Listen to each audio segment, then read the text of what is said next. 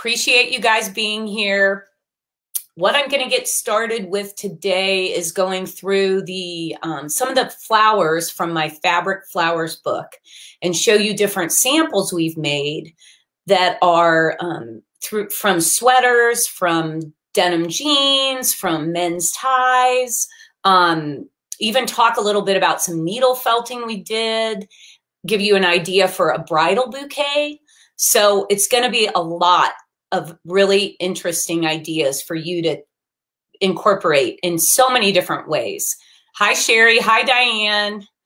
I don't know if you guys can tell, but I'm looking. I have Michelle helping me here again today, and we set up a nice webcam. So hopefully we'll have good, consistent connectivity, and you'll be able to see the colorful detail in some of these flowers and some of these projects. So I see some people from Northern Virginia, from Madison, Wisconsin. I love Madison. There's Pat from Houston, Texas. Thanks to you all for being here. So I think I'll go ahead and jump right in and get started. I'll check in with Michelle. And what do you think, Michelle? It's a good time to get it rolling? Yeah. Okay, here we go. Looks like we've got a nice crowd watching. So I'm going to start out by sharing what I'm wearing here. If you might have noticed, I have a necklace on, and this is a fabric. This is the frilly fabric flower in the book, which I have right here. So I'm talking about projects that are in the Fabric Flowers book. I'm going to start there. And this is made from t-shirt material. So when you're looking in your closet and you're thinking about whether it be your t-shirts or somebody in your family's shirts and thinking about sending them to the thrift shop, I would suggest you really look at if they're a unique color of knit, save them, because there are so many possibilities for t-shirt.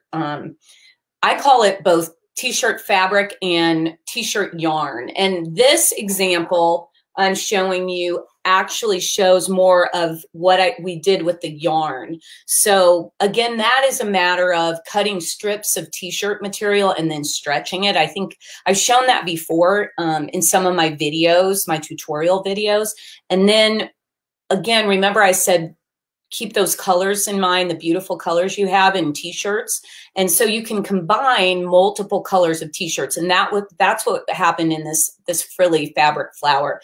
And the tool we used to create this was a template, I believe, from Clover. Clover has some really wonderful tools for helping you make fabric flowers.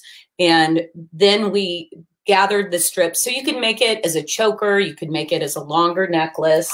And I'm going to show you one more idea. This shows you like one color used in the multiple yarn.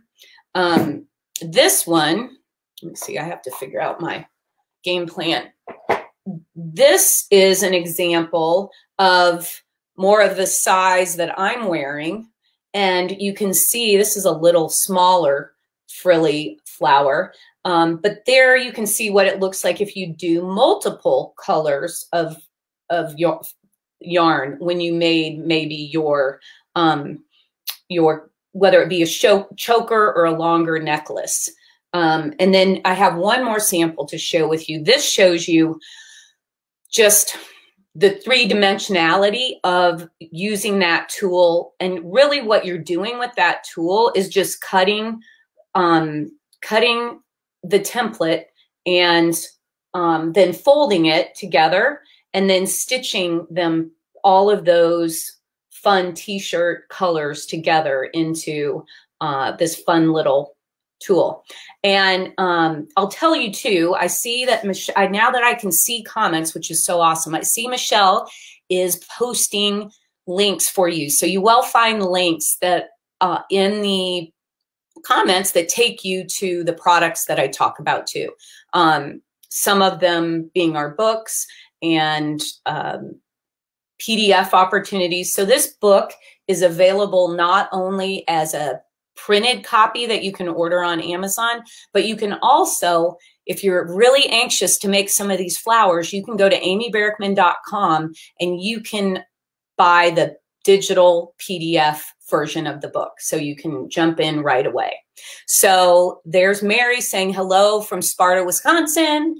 And that being said, we have a giveaway, and I need to mention the giveaway. So today's giveaway is a digital copy of the Fabric Flowers book. So please comment, and Michelle will help me pick a winner when we wrap up at the end today. So stay on and tell me the flowers that you like. Tell me where you're watching from.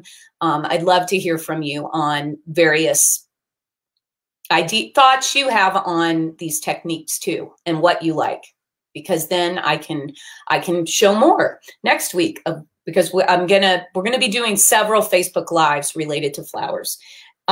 So that's your t-shirt version. And I'm going to show this just so I see how it looks like we're getting good color and we're getting clear pictures. So that's awesome. Next up, I want to talk about sweaters and the opportunity for upcycling sweaters into flowers. What I'm going to show you first is this version that is in the book, and it is the I think we call it the coiled rose in the book. And these have been made from cashmere sweaters. And what they both, the reason I picked these to show you today particularly is you can see, and I'm going to be practicing here and see how close I can get and give you guys better views of things. This has several different types of sweaters in the leaves. You can see that some of them might have like cable or ribbing on them to give a little dimension to the sweater. This one has maybe a little piece of like printed sweater material. And I noticed on this one, this sage color, which I just think this is just a beauty of color. And it also, you can see that the leaves look like they were taken from a sweater that maybe had a floral print on it. So you can see the pinks. And so the cashmere, if you can find the cashmere at the thrift shop, or you've got a sweater that has a hole in it or a wrap, remember to hold on to those and upcycle. And it's April, so this is the month for upcycling, right? Earth Day's coming up. So I think it's fun to kind of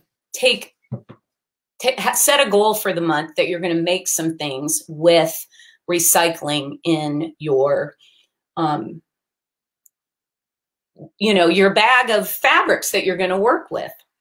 I'm going to show, how's everything looking, Michelle? Everything looks great. Good? We're good? Okay. This one too is another example showing the upcycling of a cashmere sweater. I think probably some of these leaves could just be wool. Remember, you can combine different types of sweaters. Don't be afraid to experiment. The stripe here, who would have thought adding that black and white stripe might just be the perfect punch for the and finish to this design. Let's see who's there. Should you felt the sweater before creating the flowers? Great question. Yes, I would suggest felting the sweaters before you make the flowers. That'll help tighten up the edge of the weave of your sweater. But it's not required. Sometimes you'll try felting sweaters and they'll say they're 100% wool. So you're thinking, okay, this is going to felt up beautifully. And they end up only shrinking a very small amount. So it's really an experimental process when you're felting the sweaters and learning. In fact, I'm going to show you, that is a perfect segue to talking about this project. And this is a project that's a part of the book. It's making a scarf out of felted sweaters.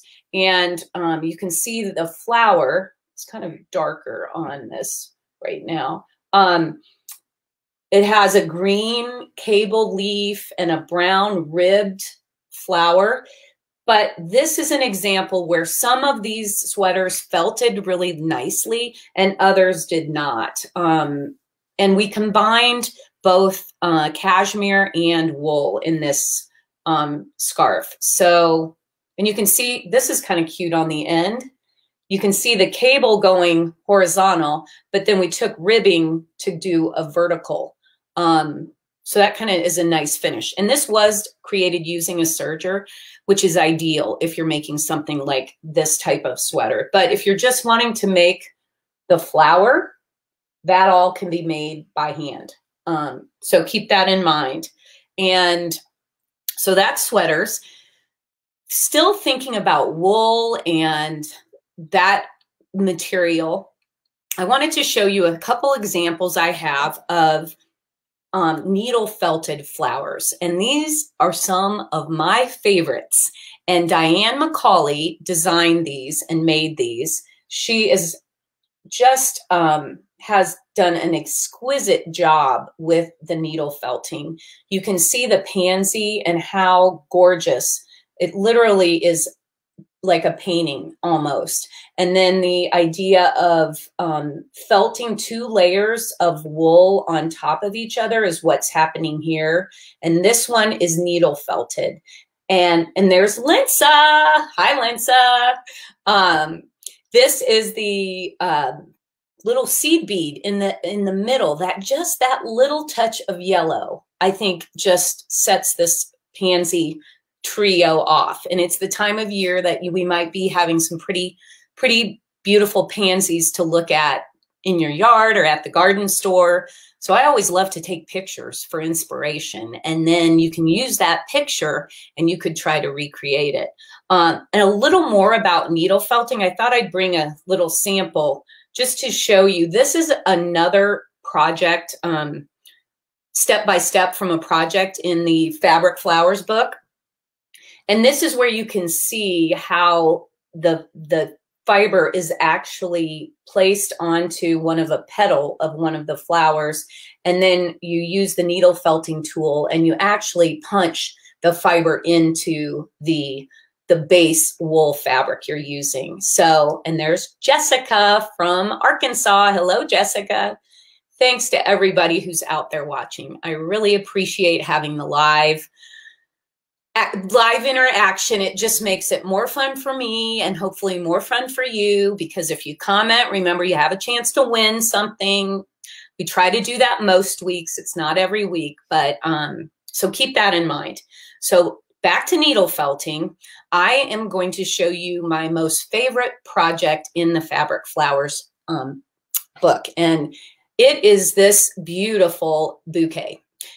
So this bouquet was created by taking just the single rose that we have the pattern for and the project in the book, and then making multiple roses in different colors of needle felted.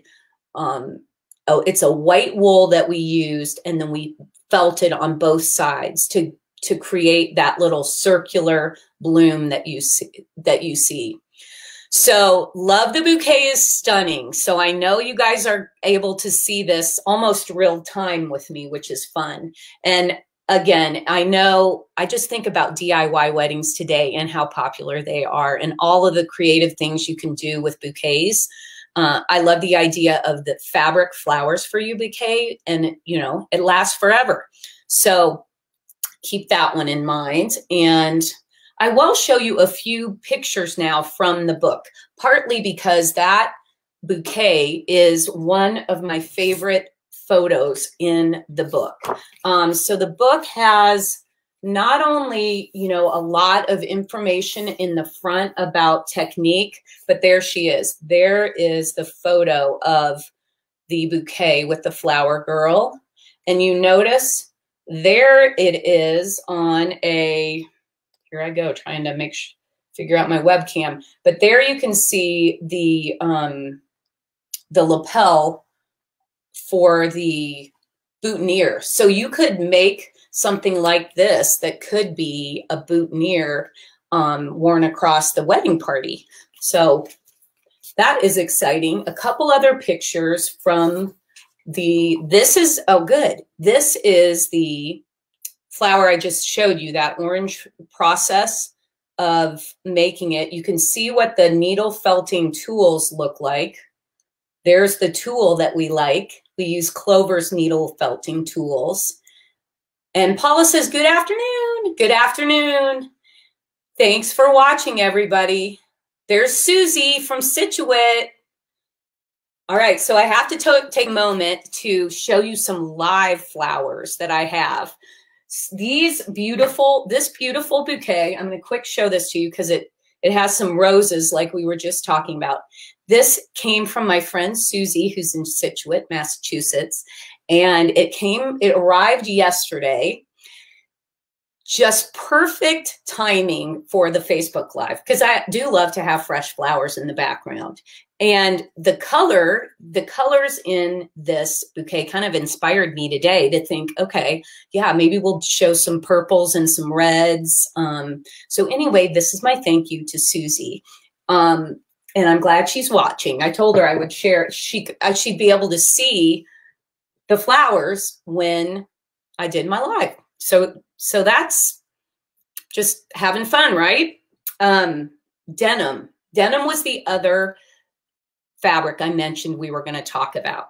And speaking of roses, we have a little denim rose that's super simple. Mary Meyer worked to create this, and you've heard me talk about Mary. She helps over on our membership group. She does a wonderful job making projects, and she helped me over the years with Indigo Junction, Patterns and Books. So this is one of her contributions, and it's so simple. This is like ripping a strip of denim and folding it and then wrapping it like a rose. But what I wanted to show here is the difference between, you can see how the edge, that raw edge of the, not sure if it's the warp or the weft of the denim, how we were able to use that as a contrast and accent. So you get this nice circular effect. And sometimes it'll be cream, sometimes it'll be more white. I just noticed I had a couple different samples. So try different types of denims, different darknesses of denims. And that being said, you could even find like red denim and upcycle and make this a red rose. I think maybe we're gonna have to try that for next week, Michelle. How about that? Okay, so you can tell I really love the fabric flowers. I love that you can make them quickly and easily. I love that they're wonderful gifts for people. I love that you can use them for in multiple ways. You can make a bouquet. How about putting them on a hat? So I brought out one of the hat projects in the Fabric Flowers book. This is a spiral. I think maybe Nancy Lawrence helped me with this, and she may be watching. And then Kathy just said, I remember wood flowers in bouquets. Isn't that fun? So that would be the perfect Earth Day bouquet if you ended up using some natural earth products. But hey, you know, using fabric and upcycling this month is a great way to celebrate Earth Day. Or if you want to try the wood, we'll have to Google that and look online and see what we can find. But this hat, I love. This is more like a cloche. I would say that's a term that I'm sure is in my Mary Brooks Picken Language of Fashion dictionary. And that cloche, just with this spiral, is a lot of fun. In the book, we do show this on even a pillow. So think about the fact that you can even add to your home decor with fabric flowers. Decorate pillows, decorate, you know, if you're tying back a curtain in your living room and you have a gorgeous fabric flower on the tie back, that's another idea. And there's Susie saying, happy birthday, love the hat too. Thanks, Suze. And I see Kathy from Michigan. Love the felted pansies. Thanks, Kathy. You know, there's probably pansies blooming right now in Michigan too. I'm sure there's beautiful flowers around the corner up there. So, oh, purses. Thank you, Kate. Kate was saying, of course, let's these flowers are perfect embellishments on purses. In fact, that'll, again, you guys are helping me. That is a perfect segue to talk about the tie flowers that are in this book, because here it is, the tailored tie flowers, gorgeous. This purse is upcycled ties, and then you can see, there we go, you can see the fun flower that is made from ties. And I love the detail of the leather, you know, the faux leather button that you find on those wool coats at the thrift store. And that's what we use to accent the center. So thanks, Kate, for making me think that we needed to talk about purses. And looking at that flower and thinking about the centers and what you can use for the centers of your flower brings me to our next topic, which is, let's look at options for the center of your flower. So I'm going to show you this, and this is, again, a tie flower, but what you see right here is a covered button. So whether you go ahead and make a fabric, maybe you make a fabric yo-yo type button for your flower, or you use a traditional button. But I love the idea that we can cover buttons to be the centers. And I have a few more examples of that. These are other projects from the Vintage Notion. Vintage Notions book. No, we're talking about fabric flowers. There is a flower in the Vintage Notions book. There is one magic pattern of a flower. So I'll show you that next. But this gives you an idea of, if you love batiks, I love batiks. This is a combination of batiks, and then this is a covered button in the center. So it's like a daisy. And I think we combine this with, again, maybe a clover fabric flower making tool. And then I wanted to show you one other version where we added the batik. And sometimes batiks have just really gorgeous tone-on-tone texture. And I think that works really well for the center.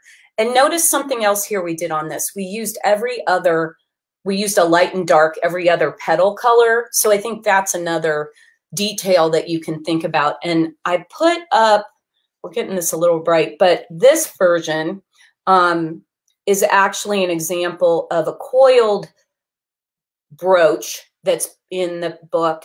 And think about using your tiny little scraps. So fabric flowers, this project is perfect for tiny, small scraps, as are many of the projects in the book.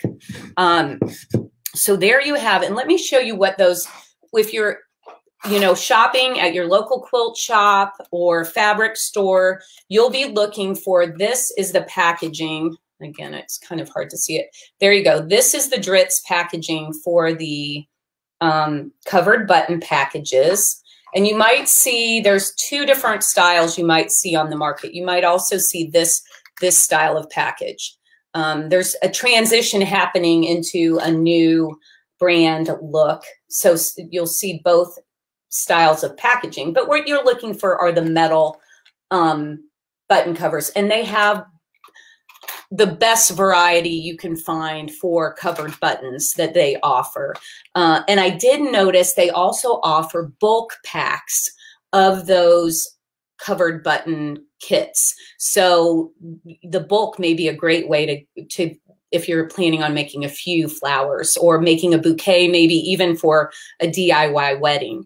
And Sally's saying denim flower would make a cute bracelet. Oh, I think it would be great. And you could use the waistband from, say, the jeans to make a fabric cuff and then put the denim flower on it. That might be a fun idea.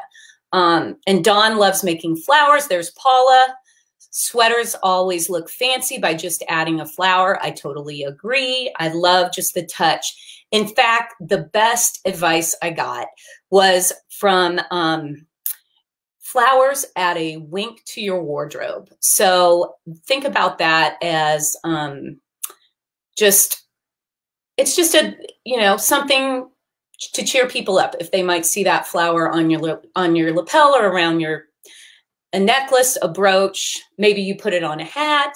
You know, it's summer, so we might have I even have my larger hat back here that, you know, again, just to get you guys thinking about how the flowers can, for instance, this would be a fun little touch right here on the hat. Right? Covered button. So maybe you find a hat at the thrift store as well as the fabric to make a gorgeous fabric flower for yourself. I did want to share, remember I did want to share something fun that I'm wearing. Side note, I have a vintage ring treasure that I have collected that's here. And it's made out of brass. It's kind of dangerous to wear, I'll be honest, but I thought I'd wear it today since we were doing fabric flowers. I wanted to, then I looked in my jewelry box of vintage treasures, and I also found that I had this this ring. I'll switch rings and put it on. So this one is made out of like lucite, and it's got pressed flowers inside of it. So I thought that was kind of cool. And then one more that's made out of the vintage notion. And I think my Cheryl Pinkman may have made this one for me. And it is made of rickrack. So you can just, I'm going to try to show it. And you know what's happening is our sunlight is coming in, which is kind of blowing out a little bit of the light here. But you can see this is just rickrack wrapped. And I forgot to silence my phone. So I'm going to decline that. Thank you, Michelle. That was my daughter trying to FaceTime me. So we just had a slight interruption. We'll be back. Obviously, she wasn't watching my FaceTime live. So let's see, close-ups of rings, please. Okay, I will try that for you, Deborah. Let's see it. Let's see. Here I go. And I'm going to, you know, there you go. This is the brass ring with the rose on it. This is the fun lucite ring with like pressed flowers in it. Okay. Maybe if I hold it still, it'll, okay, cool. And then here is this is again, how's that looking, Michelle? Can you see if it's. You might take some photos and post them. Great idea. I'll take some photos and post them after the live. I may not get to it till, sometimes I don't, get those posted maybe until early next week. So just stay tuned to my Facebook page, and I will share some pictures by early next week of the various rings that I shared from my collection. I'd be happy to do that. Great idea, Michelle. Thank you. So making sure I've covered, well, I wanted to talk about, when I brought up the hat, it reminded me that hats and flowers. And if you can see this cover of this Vintage Notions Monthly, so this is one of my monthly issues, and these are based on my wanting to share more of the Women's Institute material and the wisdom of Mary Brooks Pickens. So after I wrote the Vintage Notions book, I went back in and continued to curate some of my favorite content from the school, this correspondence school, and have these issues are available either on amybarrickman.com as PDF downloads or on Amazon as printed copies. And once I noticed this cover of the hats with the flowers, I remembered there was a great article called Artful Ribbon. I know you can see the ladies there. You might be able to read, but you can see the photograph of the models wearing various flowers on their hats. So I think it's always inspiring to look back at vintage fashion to inform your modern creativity and your modern making. And so, and this, I want to tell everybody too, reminds me, this is Artful Ribbon. Next week, I'm going to have my mom, Donna, join me for the Facebook Live, and she's going to share some really amazing ribbon flowers that she's made. So don't miss, if you enjoyed. I had Donna join me on the live event 3 weeks ago, I think, and we talked about quilts. So don't forget to join mark your calendar to be here next week too. All right. So there's one of the articles. And I wanted to show you also these magazines are filled with inspiration for fashion. And here again, you can see a fashion not only for the hat, but also for a really interesting applique on this dress, or the suit as they call it. And I have a couple more pages to share with you. Okay, check out this hat, this ensemble. What a flower on that hat, right? And you know, hats were just huge. People wore hats all the time especially back in the 20s, 30s. So you can see that was definitely a part of almost every woman's wardrobe when you're going out. And so this explains to you that, you know, a lot of these issues have examples of millinery fashion. And the Women's Institute's, you know, coursework, one of the tracks that people could take was on learning hat making, which is millinery. So let's see. You've seen a lot of different things today. I hope you've learned something, or you've been inspired to dig into your closet and maybe come up with some fabric to upcycle this month for Earth Month, right? And there's Emma. She said, hi, Mom. Okay. Hi, Emma.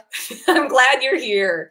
Excellent. So think of Mother's Day coming up too, and making flowers for Mother's Day and bouquets and upcycling. Even I think the most meaningful thing could be if you found a fabric that maybe was, you know, a family heirloom fabric or a family heirloom textile, and you upcycled it into something, you know, new that we can enjoy in our modern life. And if you want to learn more of those ideas, be sure that if you sign up for my newsletter at amybarackman.com, because that's where I'm going to update you on what I'm going to be doing on the live events. It's where you're going to see any new products that we create, and videos that I'm working on, learn more about my membership program.